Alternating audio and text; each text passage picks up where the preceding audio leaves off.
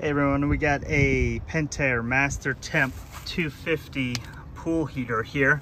I turned it on earlier today. It ran for a little bit, and then this service heater light came on and it just wouldn't run for a while. So we're gonna take a look at this. We're gonna open it up and figure out what's going on. Hopefully it's a simple issue, but we will see.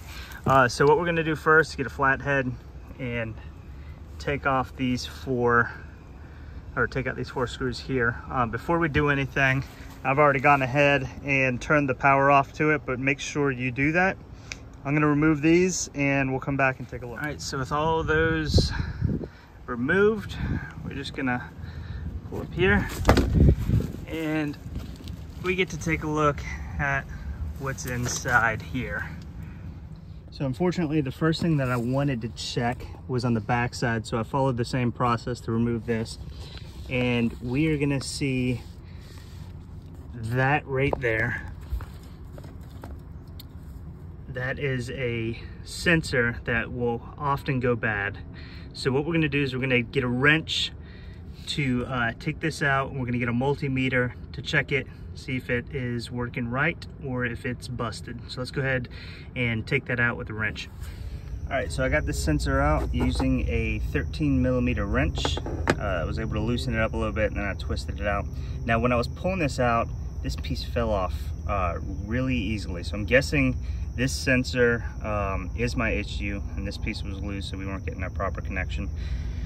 But if this did not fall out and you want to check and make sure that this sensor is a problem, what you can do is you can take your multimeter, put it on the continuity setting here, and you would have this end here touching this, make sure this end is touching that, firm connection, and you would probably get a beeping sound saying that you are getting continuity.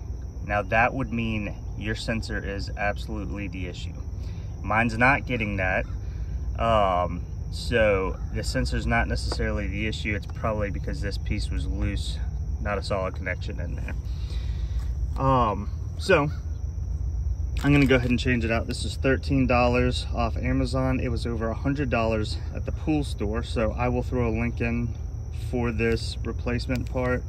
We're gonna change this out. Basically what we'll do is we'll just screw it back in that hole there and reconnect these here to it, and we'll kick it on and see if it works. All right, we got it back in. We tightened it up just enough to where you can't really, I mean, pretty snug, to where you couldn't like untighten it by hand. And then we put these back in. Shouldn't matter which one this goes into, either or. One thing to point out too is when you're handling your new one, make sure you're not touching this with your fingers. You don't want your oil from your hands to get into that sensor. That could affect the readings and make it work less efficiently. So now that we have this in, we're gonna go flip our breaker. We're gonna give it a test and see if it works right.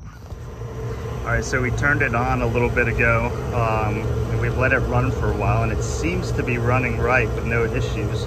We're not getting that service heater error or anything like that. I can feel the heat coming off of here. I can feel the pool getting a little bit warmer. So it looks like that sensor was our issue. Hopefully it's as simple as that for you all as well, since that's a pretty cheap fix as long as you order it online. But if this video helps you all out in diagnosing your pool heater, do me a favor and hit the like button, and thank y'all for watching.